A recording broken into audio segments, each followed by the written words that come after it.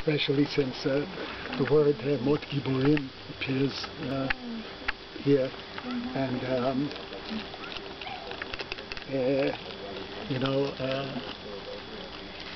the word Gvura sometimes it's used to describe God.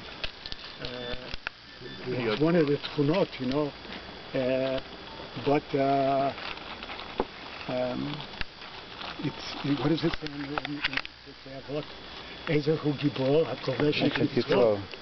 But Elohim has no Yetzer. There are no Yetzer. So a man is supposed to be to imitate God's creativeness, his b'chlal, his tchunot. So it's a problem.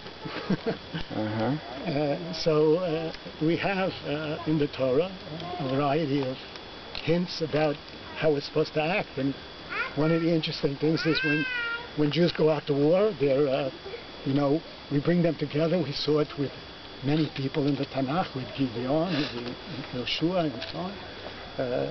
How people are, whoever is afraid doesn't have to go out to war, but the minute someone volunteers or is in there, he's in there for the whole way. In fact, according, I'm not sure who this is according to, but there were filtrim that were put specifically to shomer, because it was demoralizing if a soldier, after he committed himself to being in the war, would leave the war. They would cut their legs. Yeah.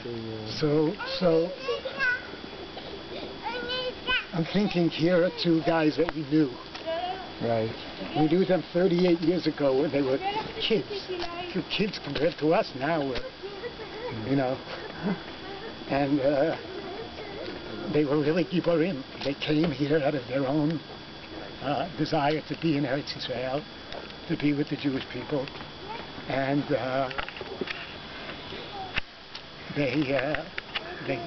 they made the ultimate sacrifice from Israel, and I think that for us, obviously for all of us here, it's important since we come, and we remember. I think it's important that we connect this to the tradition that they really felt was important too, and that's the tradition of Gvura, and of Dvikim. That both of these and the way that both of these men died, both Eli and Chuck, each Chuck on the Golan and Eli in Sinai. Also very symbolic in a sense on both the edges of Eretz Yisrael, I think. So I think this Hanukkah, especially, when we light candles, we can give some extra thought to that.